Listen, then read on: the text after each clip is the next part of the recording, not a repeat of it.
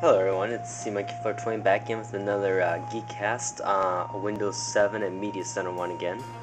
Today I'm just going to show you kind of some of the cool things about Windows 7 and Media Center. My favorite being the fact that we can now finally have one computer in my apartment that will basically record all my TV, and then I can use my other, like my MSI Win, to use as a viewer for my TV I recorded. So, it allows for remote viewing opportunities.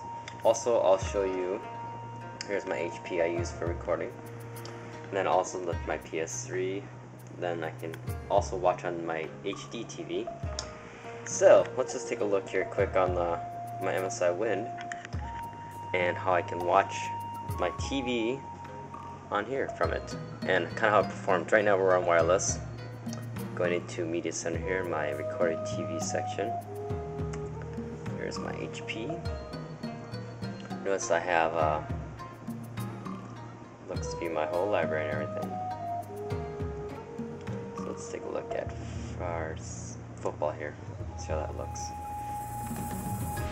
Notice you can make a copy or you can play. This is only a 6-minute recording I took of the Vikings against the Kansas City Chiefs.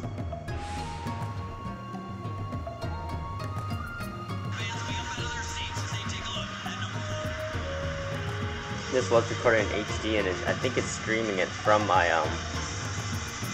also you get the skipping abilities too while streaming. Not bad performance for a little netbook, you know. I am running over an 802.11n network.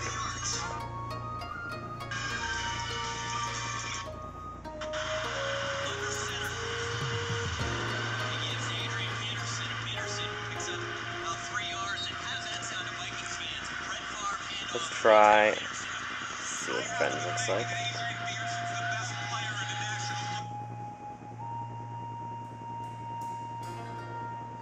Did you realize that 4 weeks from today we're getting married? Performance not bad at all. It's pretty cool.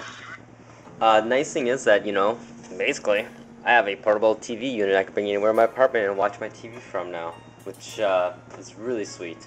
Also, we'll show you here now. This okay, so we'll see. Here we are. We can also watch my TV on my PS3 or Xbox 360 if I had one of those. The 360 would probably be a better solution since it does have it is a Media Center extender. So basically, it gives you every option that you'd have in like a Windows 7 computer in Media Center. And the cool thing is, you know, the Windows 7 is that the server now actually streams and transcodes the stream, so it can be read on almost any device that supports DLNA or